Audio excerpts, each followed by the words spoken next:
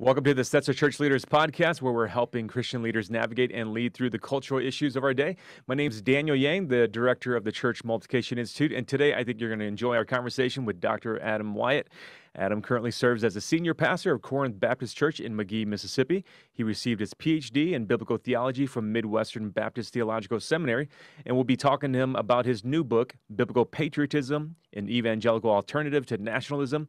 But before we hear from Adam, let's go to Ed Stetzer, editor-in-chief of Outreach Magazine and the executive director of the Wheaton College Billy Graham Center. So I sought out Adam to be on the podcast because it's right around now. We have listeners around the world, millions of listeners around the world. But coming up, July 4th. And so I write an article, Cautions Regarding Patriotism and Worship, that I published a few years ago. I do a variation of each year, and boy, do people get mad at me. Because my concern is actually, I love patriotism. I love my country. We read the Declaration of Independence as a family regularly in and around July 4th. My wife's a Canadian immigrant, so my kids are dual citizens. So I need to remind them how awesome America is. But I tend to do that outside of my local church experience. So when I saw Adam wrote this book, I wanted to know. I want to have a conversation with him. So we're excited. And let me encourage you to check out an extended portion of this interview at ChurchLeaders.com/plus. We do that with several interviews. And if you're enjoying our interviews, it would help us if you left a review. So Adam, into the lion's den you go, because I've got opinions. I'm guessing you got opinions. But we got to start with some of the definitions here, right? You're literally saying that there's an evangelical alternative to nationalism, and it's some form of patriotism. So we need some words defined. Would you help us by defining those words as you use them and as people talk about them today? Sure. And obviously over the last few years, these terms have clearly shifted. And again, I think that's one of the issues for church leaders and pastors to figure out.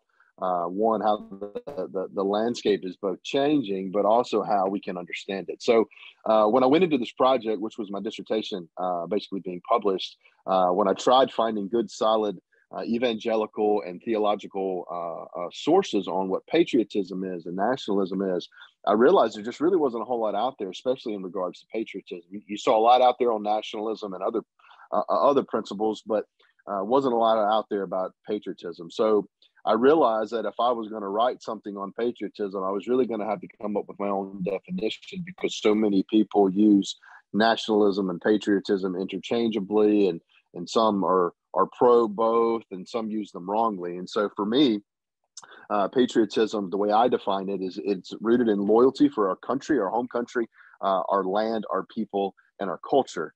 And I actually make the claim that a proper biblically informed patriotism is an alternative. It's the proper alternative to both nationalism and cosmopolitanism, although I recognize that both of those are almost bookends of patriotism. And so for me, nationalism is a seeking to exalt our country over others.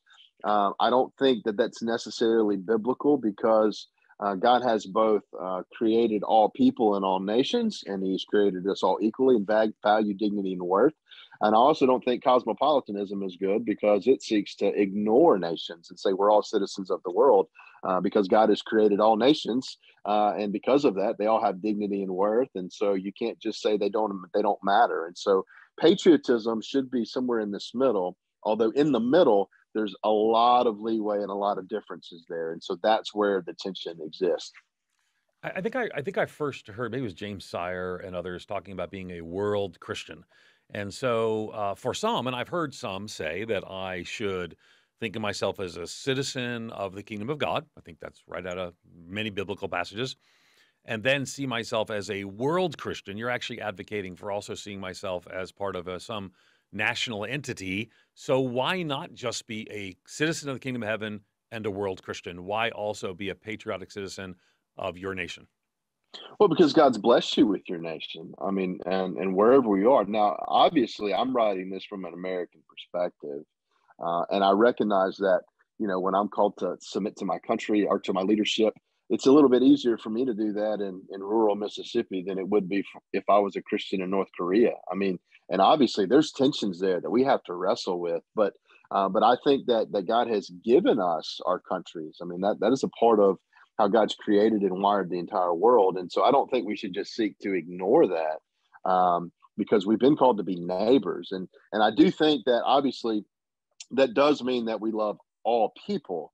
But I do think that I literally have next door neighbors, and I think I can't ignore that at also trying to say that I'm a citizen of the world. So there is a tension there that does exist, but obviously I have more in common here with the people that I would say are my fellow brothers and sisters in Christ in my church, but also how I have people that are around me that I have in common because simply we share our citizenship.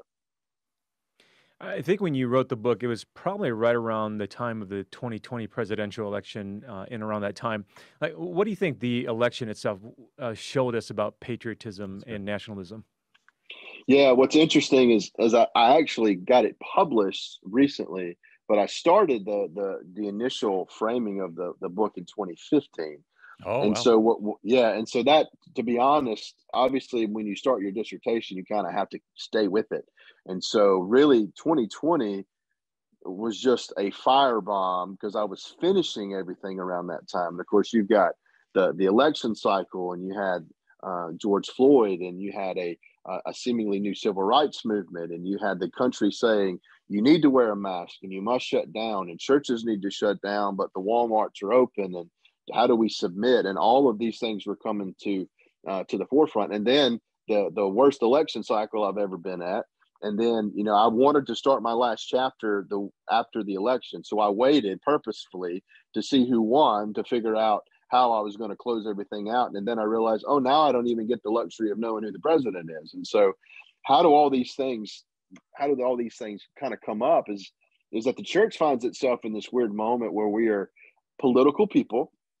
And I don't think it's wrong to be political. God's given us in our country the ability to vote, and I'm thankful for that.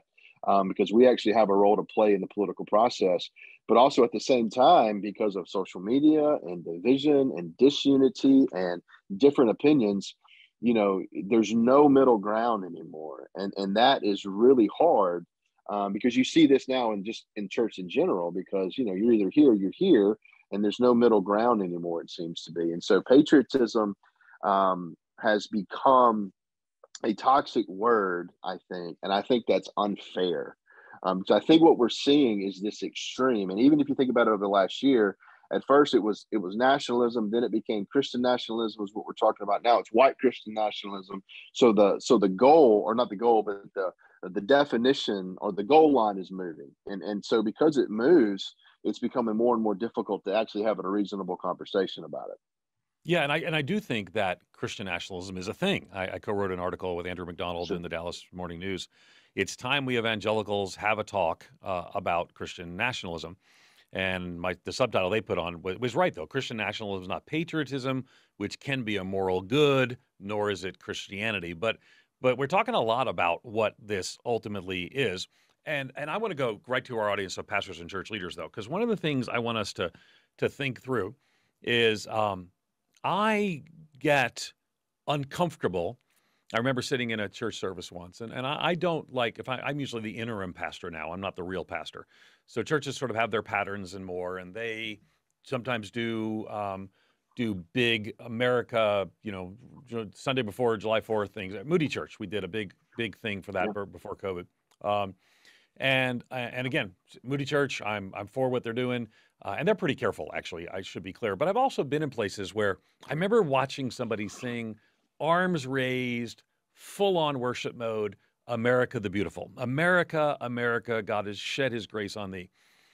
And I got to tell you, if I had walked in and I was Malaysian, I would have been confused as to what they're actually doing. So we're coming up on that Sunday before. I'm interested. What would you recommend? Maybe even what do you do? You're in rural Mississippi, a town of under 5,000 people. Mississippi's different than Illinois for sure. So what would you advise, and how might we walk around worship and patriotism, which is an area I've expressed concern before? Sure. The Bible tells us in Romans 12 to give honor to whom honors due. And I don't, so for example, it's not just July 4th, it's Memorial Day, it's Veterans Day. There's all of these, what I call patriotic, really days of patriotic liturgy where it's very pronounced. And so I think there's lots of different ways to look at it. And I think one, as a pastor, you can have your own personal opinion, I think, but you've also got to be sensitive to your people. Yep. While also trying to lovingly shepherd them well. And so I think there's a tension. You're right. Rural Mississippi is going to be a lot different than Chicago and other places. And so I'm going to have to walk with that a lot differently. But also I have to look at it, and I think pastors need to look at this. You need to look at it with the long game in mind too. It's slow, but I've had a conversation once where, I think we moved the flags in our sanctuary.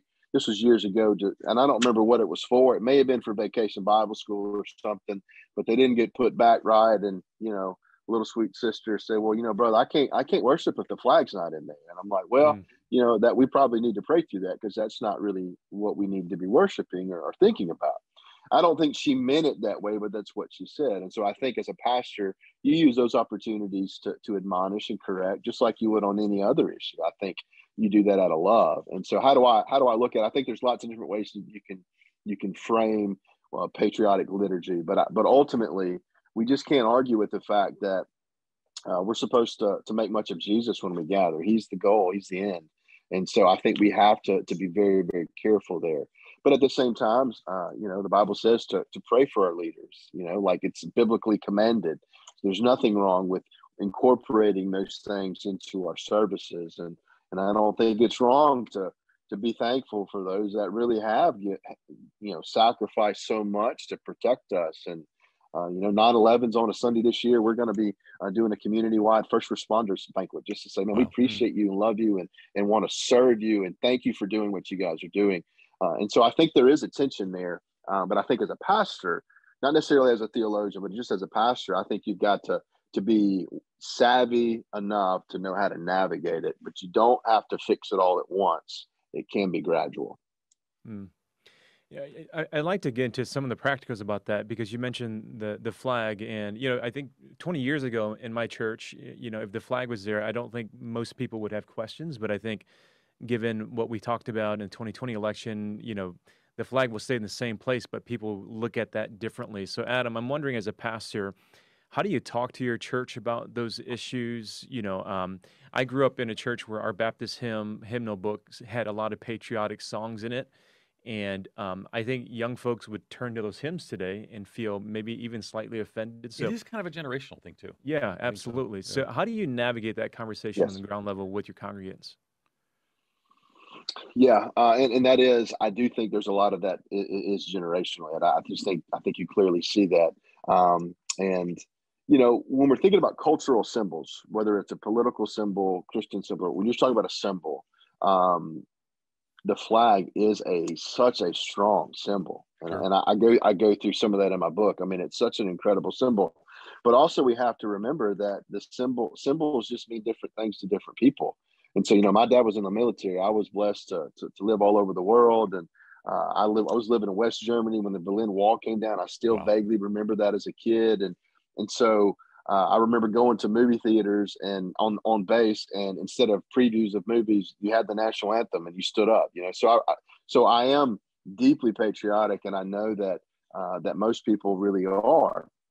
And so how you have those conversations is, I think you have them one-on-one. And when you're preaching through texts that deal with certain things, you don't gloss over them, that it's okay to say, yeah, I love my country, but also say, you know what, Americans, we have to reconcile that we can't necessarily say we're a Christian country when we've, aborted 60 million babies. Like that's a real life issue. And so just because we can love and appreciate and find good things about our country, we also need to be able to speak truthfully about where we are as a country. And so while, the flag probably, even for myself, may have shifted over the last 20 years in my own understanding, we also need to understand that it means different things to different people. And so you can't just assume that what it means to you is what it means to me. It's the same thing of using terms like patriotism or CRT or woke. Like, these terms mean so many different things to so many different people. And so I think pastorally, let's not make the mistake of thinking when we're talking about these terms that everybody's coming from the same understanding.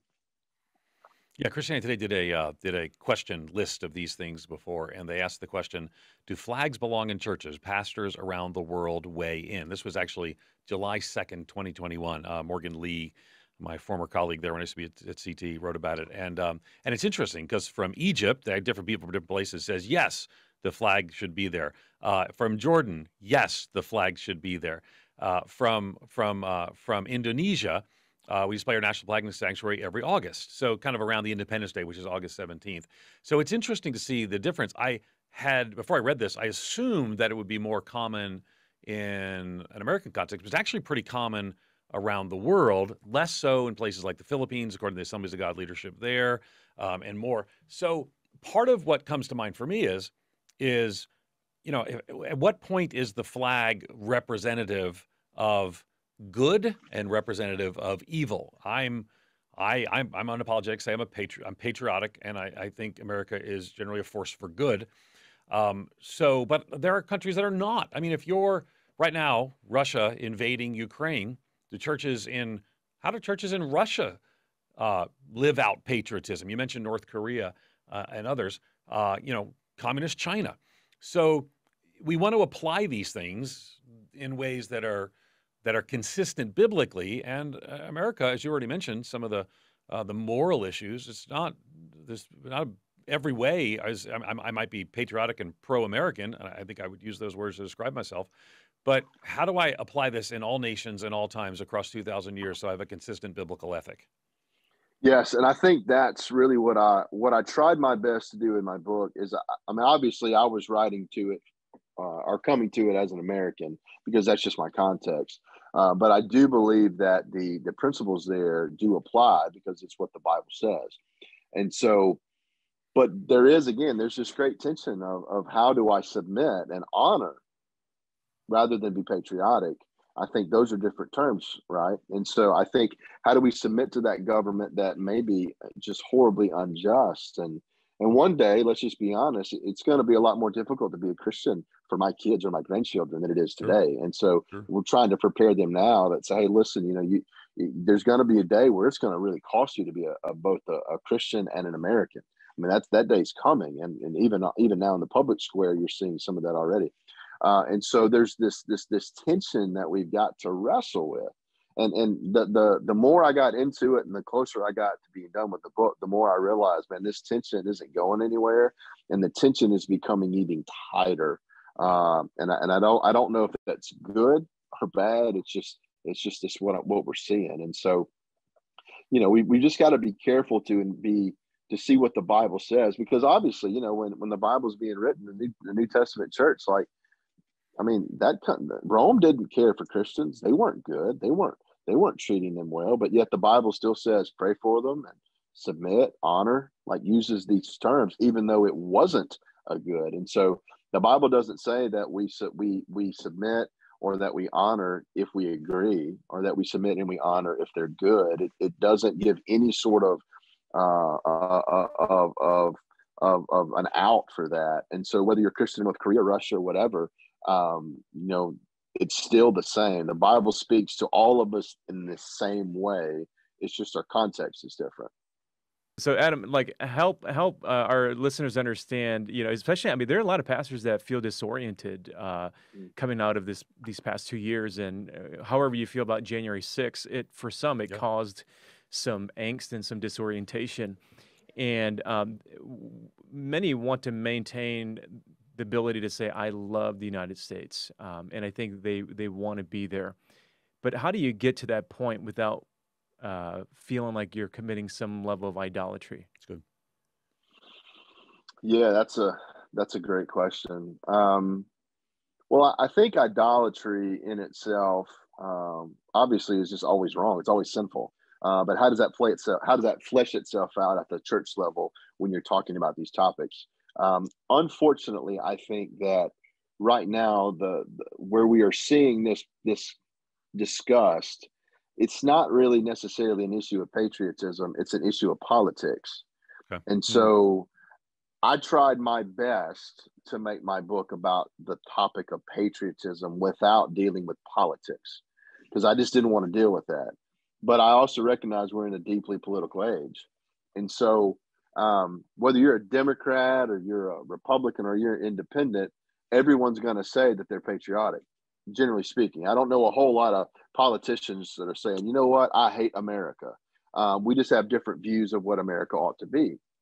And so when you're looking at this at the local church level, patriotism is becoming a junk drawer term, but because the politics are so divided, pastors are in this weird stage where you are afraid to say anything maybe anti-Republican. I mean, that would be my context in the Deep South, that you would hate to be critical of Trump or the GOP or this. But then other places you might find yourself saying that you would hate to find yourself agreeing with the Second Amendment or something like that. And so these are political things that we find ourselves saying, well, if you don't believe this or vote this way or think this way, then you are not patriotic. And I think we've got to somehow separate those terms. And I know it's hard to do, though. And I wish I could say I figured that out, but I haven't. No, that's fascinating. As you were saying it, I was not sure I was tracking with you, but then I realized, no, actually, that's right on. Because when you criticize someone that the majority of people or the people in your church agree with politically, they see it as anti-patriotic. And that's actually, that's really helpful and insightful. So for me, and I'm concerned, and I use the word idolatry. When does patriotism become idolatrous? Is there a line? How do we see it? I mean, surely there's some point we need to say there are some cautions regarding this. What does that look like? Yeah, and that's the $1 million question. Which is why I'm having you on the podcast to answer that $1 million question. Yeah, one of the things I would say is that it seems to me that the discussion around that is changing. So my question internally is our definition of what's idolatrous in this moment changing because of the culture, or is it changing because of Scripture? And that's where I have to wrestle with that. Does that make sense? Like, because I think so. Let me see if I can frame for people to get the cultural connection. We're recording this from the Wheaton College Billy Graham Center.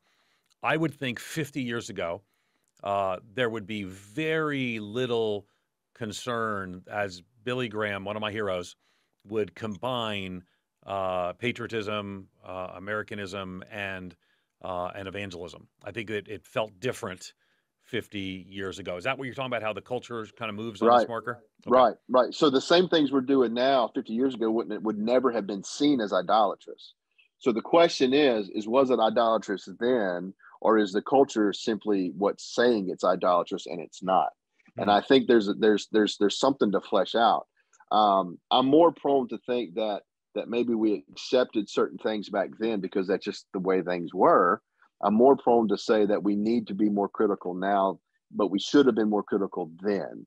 But also we've got to remember that, coming off World War II, things in America just changed. It just did. I mean, we grew an economy and we started growing and we were inventing things and we were seen as a force for good. And we still have people that fought in World War II alive. And there's just some of these things that really did happen. And so where's the line of idolatrous? Ultimately, God's going to be the one that has to make that call. And that's scary to me because at times you can't write a whole book. You can't write a whole book on it without give us some ideas of how we need to be careful. So give us some insight. Yeah, for me to be careful, I mean, I think your services need to be about Jesus. I mean, when we gather, we need to gather to make much about Christ. I don't have a problem speaking on political issues when they're in the text. I like to go through the books of the Bible. I think that's the safest way to do it. That way, when there's something staring you in the face, you just deal with it. I think that outside of that, for example, I think July 4th is a Monday, I think this year, maybe. So I wouldn't necessarily want to be going around singing a bunch of, God, we don't want to sing praise songs to Jesus on the 3rd, but on the 4th, man, I'm all about let's shoot some fireworks, let's wear red, white, and blue, let's have cookout, let's celebrate the freedoms that we have. And so I think it's the proper place in that. And so I think if churches can keep the main thing, I think we're always going to end up being better off. But the concept of what's idolatrous and what's not, I sometimes think that's a very difficult question because some of this is so much subjective. but ultimately, we've got to we've got to do our best to make sure we're seeking to honor the Lord. And I think if we ask that question, that should help frame what we do as a church or as church leaders. Yeah, I think I'm partly unsatisfied with your answer, but also I get it, because I think that Billy Graham would have answered the question differently 50 years ago. And I do think that that generational thing is a reality, is that, I'm guessing I'm the oldest of the three of us, and so the people who often get most upset at me are people who are older. And again, maybe that's shifting. I don't know. What I don't want to lose is that sense of patriotism. I like to love Jesus. I like to love my country. I just don't like to mix them up. And I want to be cautious around those paths as well. Yeah, but I don't. Go ahead. I'm sorry. Related to that, I think this is from you earlier on when we got started. People have different visions for patriotism. For some, patriotism harkens them back to a vision of America, what it used to be. Seems so great. And for some, patriotism is hearkening America to what it's supposed to be or could be. And as a local church pastor, what's the common vision that you provide so you can pull people forward together? Well, I mean, my common vision is not about America; it's about the gospel. And I think, so will be clearly my answer on that. But at the same time, I want our people to be good Christian citizens and love our neighbor and serve our neighbor and be concerned about where we are. When we see evil and injustice, we should speak out, because that's biblical. When we see needs, we want to try our best to meet them. But I think all of that is just rooted in a good understanding of the Bible. I don't know if I've ever in a sermon said, all right, this is God's vision for America, although I have said things that connect to where we are as Americans, and there have been times where we've had, special times of prayer over certain tragedies and things like that. I think that's appropriate. And we do our best to pray for leadership, both at our local level and also statewide and national. About the closest that I really dealt with is, when Ukraine was invaded, I really felt like, man, I need to deal with this, because I think this is injustice that we see. And I also had people that were really concerned, like, hey, are we about to go to war? And that's a legitimate concern. And so I think you speak into what you see. But again, the gospel's got to be central. Christ has got to be the one magnified. I mean, one day America will be no more, but yet we will worship forever at the feet of Christ. But also at the same time, it says in Revelation 7 that even when we're there, there's people of nations and tongues and tribes. So somehow, even in God's goodness, when we're in heaven, we still maintain some sense of who we are as a people here. And I don't know what to make of that sometimes, but let's just make much of Christ. That's what people need. The world doesn't need more Americans; they need more Christians. I was struck by, I think probably when you have these conversations, I have strong opinions. I have a lot of strong opinions. But someone tweeted back to my article, and I always try to listen to my critics, and said, and I don't think it's quite what I said, but what he said in response to me made me think a little more. He said, you say pray for the welfare of the city, that it may prosper, you may prosper. How is that different than pray for the welfare of your nation, so that when it prospers, you may prosper? And the answer is I don't think it's substantially different. When that was written, there were city-states and then empire, and yet we have nations today, and we can pray for the good of our nation and work towards its betterment and address some of the issues. 50 years ago, people might have been more comfortable with patriotism, but there are people on the margins then, people of color and others, who were still fighting for America to be what its original ideals said it would be. So here's my final question, then we'll see what Daniel has. What does it look like to be patriotic, involved in the betterment of our nation, without being Christian nationalist, which has become a major point of discussion from people as well? And we'll link in the show notes to my article in the Dallas Morning News and some others on what Christian nationalism is. There's a book out on the subject that actually seeks to measure some things around that. Polling uses those things. But be patriotic, be involved in bettering our nation, but not end up in that Christian nationalist space. What does that look like? Yeah, I think you can separate what it means to be a good Christian neighbor first. Like, that's my goal, not to be a good Christian voter, but to be a good Christian neighbor, loving my neighbor, serving, being plugged into the church. I think if we're if we're being obedient to Scripture, we're going to be making our city or our state, country, whatever, we should be making it better just by being faithful believers.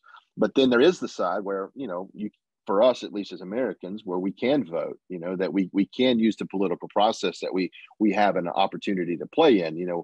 America is one of those weird places where we still have a vested interest of being active because we can see change, right? And so I think you understand that we're both Christians and we're both citizens, and we're Christian citizens, but both of those are different sides of the same coin. And so for me, I would say, love your neighbor, serve folks, know the gospel, pray for folks, honor folks, dude, just be good people like we're supposed to be. And then on the other side is like, all right, use the blessings that you have for good. Go play a role in politics. It's okay to be a politician. We need good Christian politicians, just like we need good Christian coaches and teachers. Like, let's not look down on people so much that we don't also give them an opportunity to play in that. So I think we need to understand that we're Christians first and foremost. Like we're in the kingdom of Christ, and let's make much of that. And I think while we do that, we can also at the same time be good citizens and see our country blessed. You've been listening to Dr. Adam Wyatt. Be sure to check out his book, Biblical Patriotism, an Evangelical Alternative to Nationalism. Thanks again for listening to the Stetzer Church Leaders Podcast. You can find more interviews like this one. You can find other great content from ministry leaders at ChurchLeaders.com/podcast. And again, if you found our conversation today helpful, we'd love for you to take a few moments, leave us a review that'll help other ministry leaders find us and benefit from our content. We'll see you in the next episode.